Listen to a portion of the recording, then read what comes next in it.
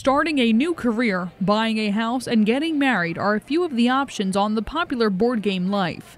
In a lesson of real life, students from Cape May County Technical High School experimented with what they would do when faced with unexpected twists and turns. We tried to take the original game of life and make it not just about a crisis situation or a rape situation or pregnancy prevention, drug and alcohol scenarios, but we've expanded it to include how do you get car insurance, how do you buy a car, how do you rent an apartment. The game of life is more than just a board game today for students here at Cape Tech. The fate of their future lies within their cards as they learn about the different organizations around their hometown that could help them as they transition into adulthood. Some of them were like, whoa, didn't think this would happen, but it's nice to know that you can go to places in town. The students were presented with different scenarios that South Jersey residents face every day, putting their decision-making to the test. They had to search for the right agencies to help them with what choices they were making based on the issues they were assigned. There's so much to learn about when you graduate high school. This really gets kids to start thinking and to also think about the fact that every decision they make